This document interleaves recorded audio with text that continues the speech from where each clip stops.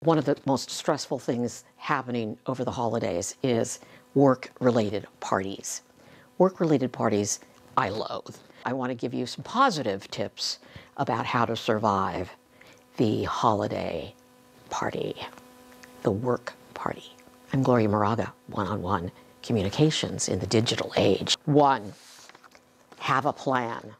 Yes, I know it sounds ridiculous and sounds, like, Gloria, you're really overthinking this holiday party thing.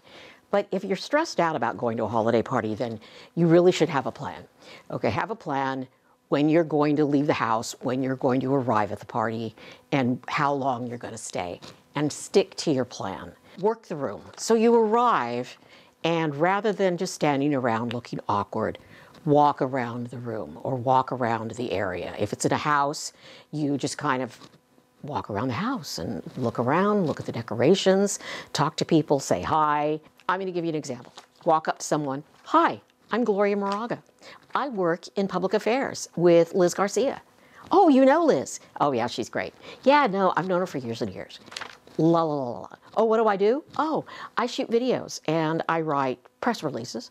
But mainly I'm a video producer, so I work with the deans and I produce stories about their colleges and try to do fun, positive stories about the university. What do you do? And then you go on from there. It's fine for you to have that same speech prepared for different people that you meet. Just don't say it again to the same person.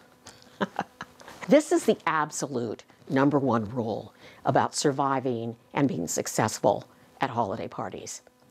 Don't drink alcohol. Did you hear me?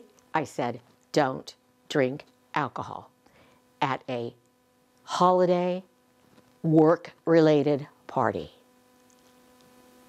I know, but here's why. More people have gotten into trouble and got fired and lost really good job opportunities, or had their career sidetracked for a long time because they got drunk at a work function. Nobody likes sloppy drunks. Even sloppy drunks don't like sloppy drunks. I'm Gloria Moraga. This is one-on-one communications in the digital age. Thanks for watching. Please subscribe.